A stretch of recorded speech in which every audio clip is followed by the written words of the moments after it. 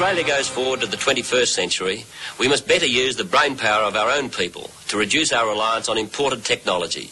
Under my government, we are exporting cars, computers and steel. Now we want to harness the great pool of scientific talent in our universities, the CSIRO and private industry to make us an exporter of the product of our ideas. We're establishing 50 world-class cooperative research centres and providing $100 million for 1,000 scientists to run them. These research teams will have the very latest equipment they need to make scientific breakthroughs in medicine, technology, pollution control, communications. This is a vital part of the process of increasing our exports, reducing our debt and turning Australia into the clever country.